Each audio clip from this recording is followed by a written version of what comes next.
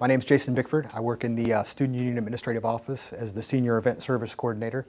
The team is responsible for the scheduling of most of the conferencing, meeting, classroom spaces on campus.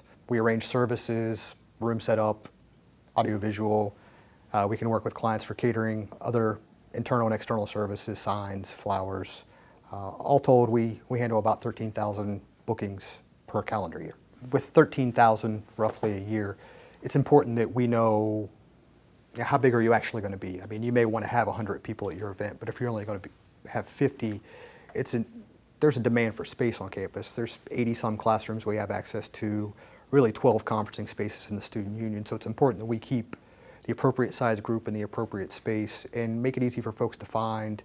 The client's vision for what they're doing that day can be translated into the reality of what happens when they walk into the room. I guess I'll quote an old TV show, I love it when a plan comes together.